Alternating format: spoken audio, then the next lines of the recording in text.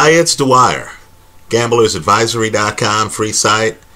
BettingAngle.us, free site. It's February the 12th, 2019. Let's talk about a fight that blew up in my face. But first, remember, the opinion you should follow should be your own. Just consider this video to be a second opinion from a complete stranger online. You know what? From time to time, I'll run into someone a little bit younger than me, and they'll ask me about the Mike Tyson era. Right? It's like Tyson is one of these champions who's bigger than most in terms of aura, in terms of impact.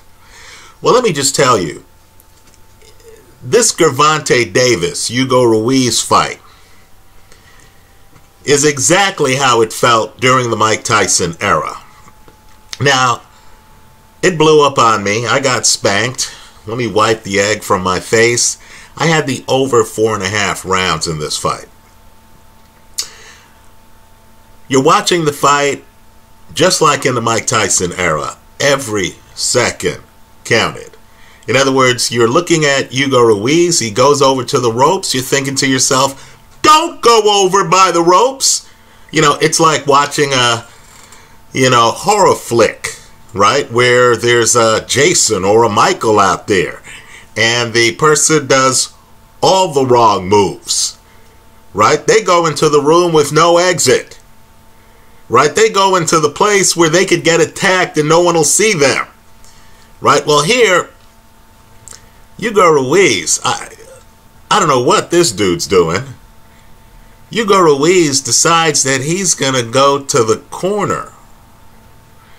And let me just say, Gervonta Davis, at this point, is a Jason/Michael figure. Right? So Davis is just hunting him down. Then when Davis gets to the corner, let's just say Hugo Ruiz doesn't make it out of the corner. He does not make it out of the first round. Now, I'm sore here. Right? I'm very sore. I'm going to vent a little bit in this video. Let me just say this. Just like Mike Tyson in the 1980s, who you understood was having problems outside of the ring. Right? Mitch Blood Green in a back alley in Harlem. Right? The whole Robin Givens situation. Right? Bill Clayton, Jimmy Jacobs out, Don King in. Right? Tyson was a guy who had some drama. This is during the championship run. Right? Now here you have Gervonta Davis. I'm not saying Davis has as much drama as Mike Tyson did. Right? He's not fighting Mitch Blood Green in a back alley someplace. But wow, if there was ever a time to beat this guy, right? He's rusty. He's out the ring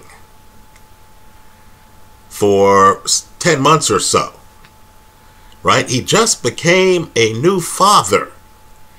You're figuring, hey, you know what? This guy might be distracted, right? This guy might be into being a father more so than some opponent, right? He trained for a different guy. He didn't even train for Hugo Ruiz. He's training for Abner Maris, who gets injured in training camp. So Gervonta Davis isn't even ready for Hugo Ruiz. And of course, there were rumors all over the place about Gervonta Davis's weight. So what does he do? He shows up. He doesn't make weight the first time. You hear that ridiculous excuse every guy who doesn't make weight makes. Right? Davis says, the scale at the hotel was a little bit different than this scale. In other words, dude's cutting it so close that, folks, every ounce counts. Right? Every ounce counts. So you have a guy who barely made weight. Understand, he didn't make weight, by the way, after he stripped down. He had to then lose another 2 ounces, which he was able to do in 30 minutes. So Davis barely makes weight. He's rusty. You're Hugo Ruiz. We said this in the pre-fight video.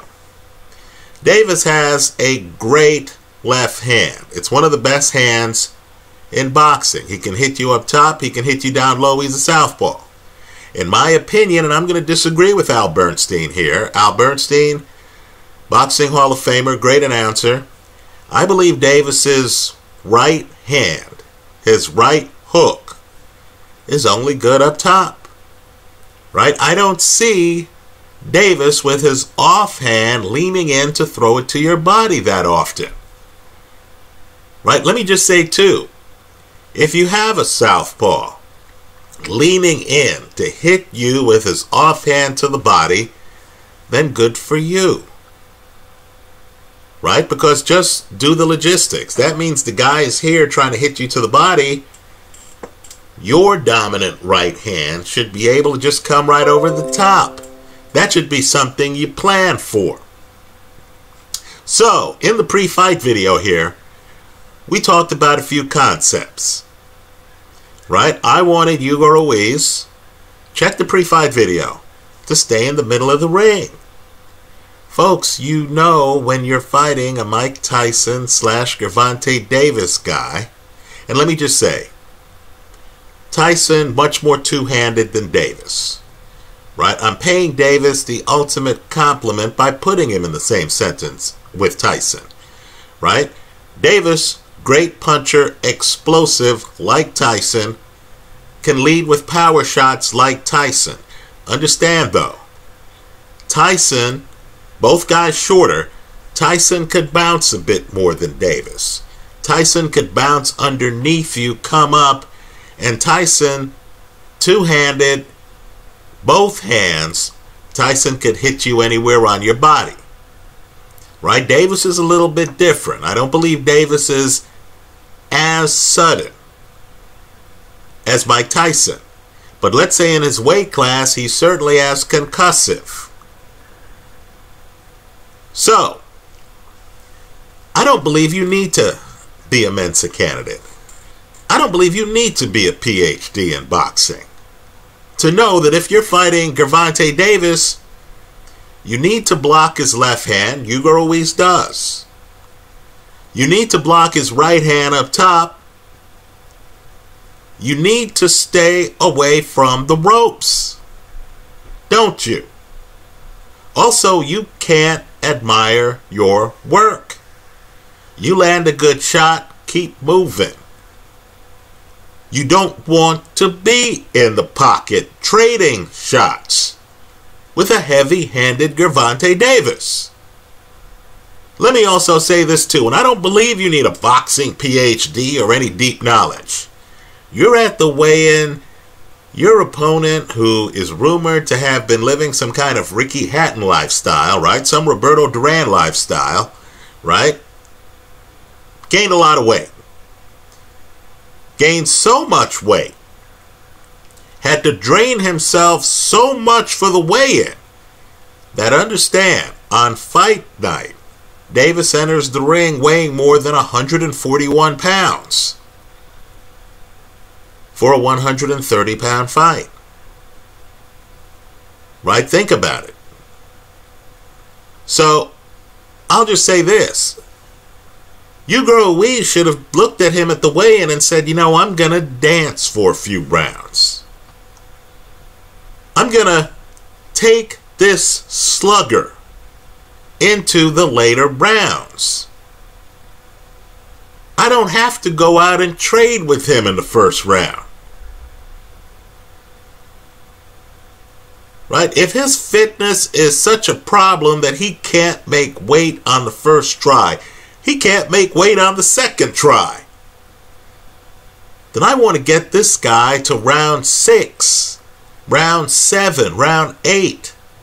I want him to be a little bit winded. I want him to try to find me in the ring. I don't want to be trapped over in the corner by the ropes. Isn't that what we discussed in the pre-fight video? Right? I didn't know Davis was going to blow weight initially. Right? But we all knew Davis was rusty. If you tracked him, you knew Davis just became apparent. Right? Well, let me just say this. Few things. And let's compare and contrast this fight with Shane Mosley against Floyd Mayweather. As I've said many times here online, the secret to Mayweather, right? It's the secret to him, is that he's a thinking man who, in my opinion, would outthink his opponent. So, Mayweather is fighting Shane Mosley. Where are they? Folks are in the middle of the ring. Right? They're in the middle. They're in the middle of the ring. Right? Mayweather, later in his career, I know he's over by the side of the ropes. Right? You know, I understand their fights. Ricky Hatton, Marcus Maidana, where he's over by the side of the ropes. But understand, Mayweather's in the middle of the ring. He gets caught. He gets caught by Shane Mosley. And then Mayweather holds on. Right? He doesn't go back to the ropes or anything like that. Mayweather's in the middle of the ring. Mayweather gets caught. Right? It's probably the biggest punch Mayweather has taken in his career. In fact, he gets caught a couple of times. His knees buckle. Mayweather, again, it's a mental thing. Doesn't back away, doesn't give Mosley the opportunity to trap him. He's holding Mosley's arm. Holding it. Not allowing Mosley to get off shots. Now here, Hugo Ruiz, who does block Gervonta Davis's right hand. Right? Paulie Malignaggi, one of the very best boxing analysts out there, talked about how Ruiz had to show Gervonta Davis something to keep Davis from coming forward. Now let me just say, go back to the Mayweather-Baldomir fight. Mayweather was a guy who, as you tried to walk him down, would sometimes just stand there and have you walk into his shoulder. Right? Because Mayweather understood. I don't want this guy getting me up against the ropes. Hugo Ruiz just doesn't have that. Here is Gervonta Davis trying to walk him down. That's as surprising as Mike Tyson trying to walk you down, isn't it? I mean, are you really shocked by that? Isn't Davis a knockout artist? Didn't Davis walk down Jose Pedraza, for crying out loud? You know he's going to try to walk down a guy who is new to the weight class. So, of course, Ruiz decides not to stay there and force Davis into his shoulder and fight off at an angle where Davis has to reach with his dominant left hand. No, Ruiz starts moving backwards. Mistake number one. Starts moving backwards. Guess where he ends up? Up against the ropes. Just imagine you're Gervonta Davis's trainer. Aren't you hoping the fight ends up there? Is there anybody in the Gervonta Davis camp who doesn't want Ruiz up against the ropes? So Ruiz, as Davis is bullying him, doesn't clinch. By the way, by the end of the 1980s, Bone Crusher Smith, bunch of other guys, Razor Ruddock figured out, as Mike Tyson walked you down, you needed to clinch him. Right? You needed to stop him. You didn't want to back up, be up on the ropes, end up like Marvis Frazier. Hugo Ruiz just couldn't clinch Gervonta Davis. Just couldn't clinch him. His whole game's just lateral movement. So then he gets off a really good right hand. Right? It stuns Davis. But again, you're fighting a Mike Tyson character. So you know Davis's next step. He gets hit with the right hand. Davis then steps forward. He's ready to trade. Now at this point, I'm telling you, a Bernard Hopkins who gets off a punch like that, I'm talking about the thinkers out there, would have grabbed him. Right? I don't want Davis getting revenge. Not only that, I need to be conscious of where I am. I just got off a good right hand. The ropes are right here. What's Hugo Ruiz doing by the ropes not clinching? What's that about? So then let's talk about the knockout. And I'm sore, I'm just venting. I lost my money, folks, on this fight. I had the over 4.5 rounds. I thought the 4.5, given Ruiz's championship pedigree, right, given Ruiz's mobility,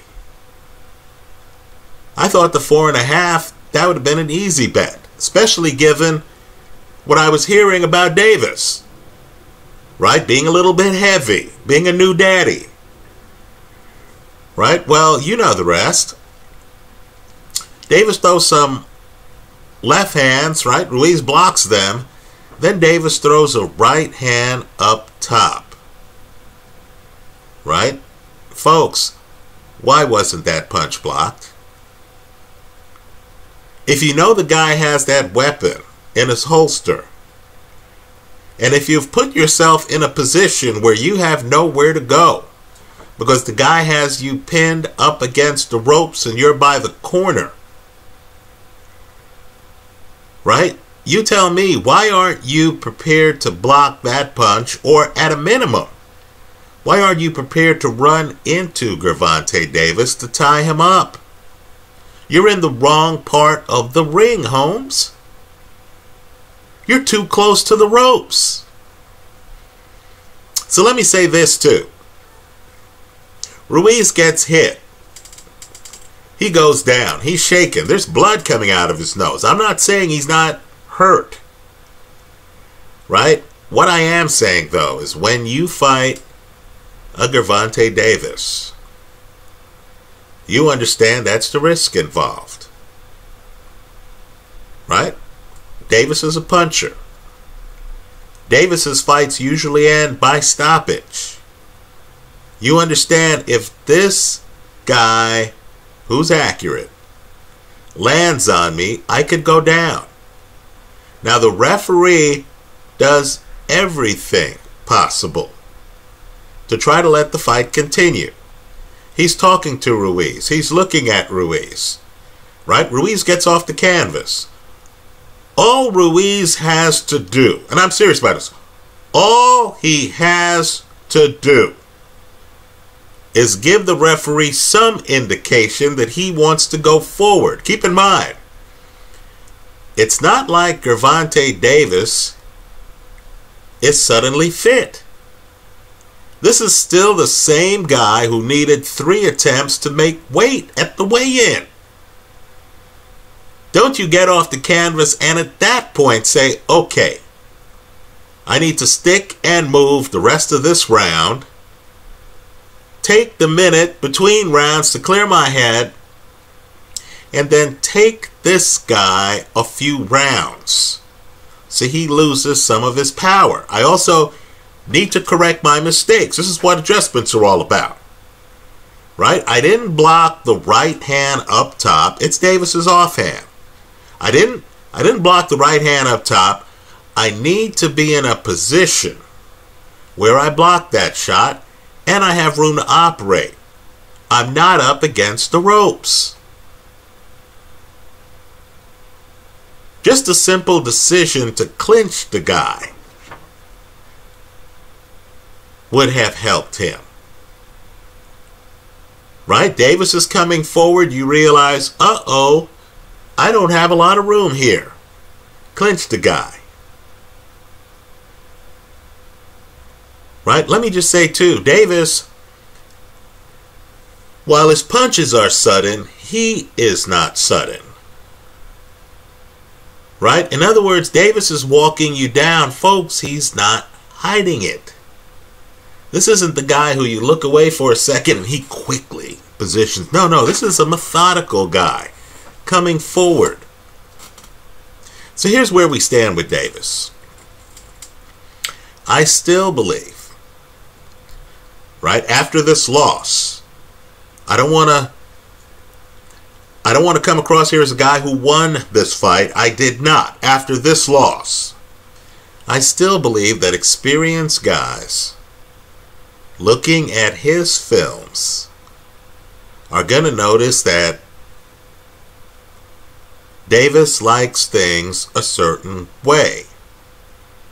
Right? He stops Jose Pedraza almost in the same spot where he stops Hugo Ruiz, same part of the ring. I think a Vasyl Lomachenko would know how to keep this fight in the middle of the ring. Let me also say, too, you understand, as you move away from Davis's left, right, you need to have a hand up. You can't be with the ropes and, you know, give Davis a chance to go around your guard. No, you want to be moving with a hand up. So if Davis tries to throw that right hand, you have it blocked and you have a counter. Also, somebody tell me why Davis is so hard to clinch. Just like Floyd literally grabbed Shane Mosley's arm. Even though Davis is shorter, I don't have to grab most of his torso. Can I come and grab his arm? Finally, I heard Davis talking about how he wants to fight more often. Right? Because, like Tyson in the 1980s, right? Tyson at one point was fighting, it seemed, every month. Right? Being in the ring keeps Davis focused. Keeps Davis sharp. Well, my point to you, and I understand in boxing many people blow up between the weigh-in and the fight. But it's disturbing. Right? It's disturbing that Davis already lost the title on the scales. Research his background. He already lost the title on the scales. And you mean to tell me that for a second time in his career, he has to lose weight after initially showing up at the weigh-in? Also understand, it's 6 ounces the guy had to lose. When I see a guy gaining this much weight, right? He gains 11 pounds in a day after the weigh-in, right? That's a lot of weight to gain at 130, right? That's a lot of weight to gain at 130. So, to me, I'm going to question Davis's fitness. I understand the next guy he's going to fight is that guy who didn't make it out of the first round against Floyd Mayweather. Right? Davis is not exactly fighting the Vasyl Lomachenkos of the world. Let's be real here. Right? Davis, even Abner Maris, wasn't a guy at 130. Right? Davis was to fight a guy who was coming up to 130. That guy gets injured, so Davis fights another guy who's coming up to 130. Right? Davis's next fight is going to be against a guy who no one has seen fight the top contenders. When you see this, and I'm serious about this, especially since Davis is promoted by Mayweather,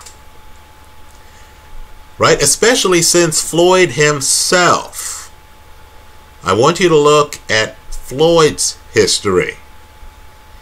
By the time Floyd was Gervonta Davis's age, he had already taken Genaro Hernandez's title. He was already deep into his career. because Mayweather himself came up fast. The fact that the promoter is hesitant to put Davis in with a lot of lions should tell you something, especially when you're hearing about Davis gaining weight between fights. Right? I have Davis, after this loss that has me bitter here online, on my bubble list.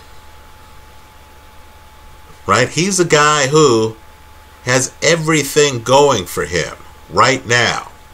Just like Tyson did in the 80s.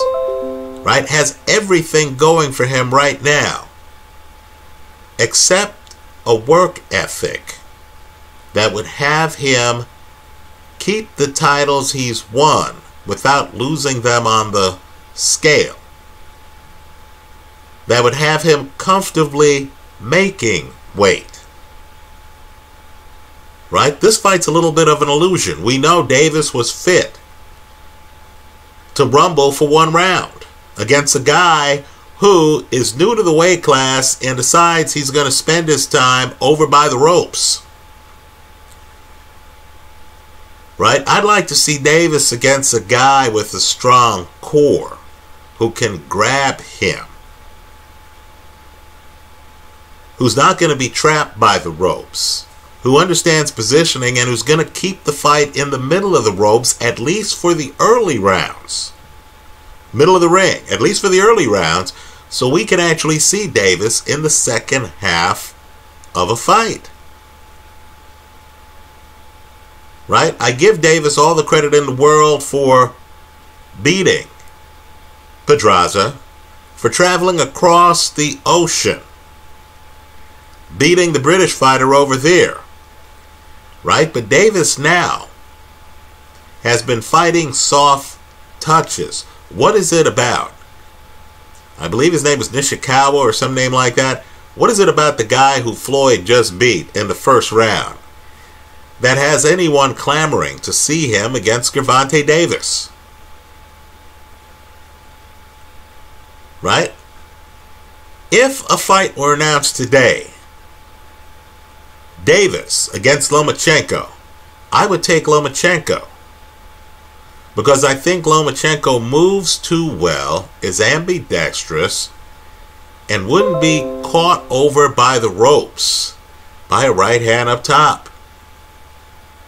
Anyway, that's how I see it. Let me congratulate those of you, and there were several of you, who left comments in the comment section to the pre-fight video saying, Dwyer, you're crazy. Gervonta Davis is going to walk him down and then blow him out. You were right. I was wrong on this one. I was surprised. Hugo Ruiz just didn't fight the kind of, we'll call it Floyd Mayweather type fight that I was hoping he would. I think Davis is a little bit robotic. I think his legs give away his agenda. I think it's telling that Ruiz is able to land a very nice straight counter right in the first round. Davis, to me, is not defensively blessed. As dominant as Davis looks, and let's face it, if you're a fighter and the over-under is 4.5 rounds, one of the guys in that fight is viewed as a serious knockout king. Right? As dominant as Davis looks, I think he's vulnerable. I think that left hand is A+, but I think it can be neutralized by movement. And I don't think Davis, who does throw a sweet right up top, a right hook, right? I don't think Davis's jab is that good. I don't think Davis can throw that right to the body. One man's opinion. That's how I see it. Let me hear from you. I hope you leave your comments in the comments section of this video. And if you want to call me bitter, go ahead. I plead guilty. Thanks for stopping by.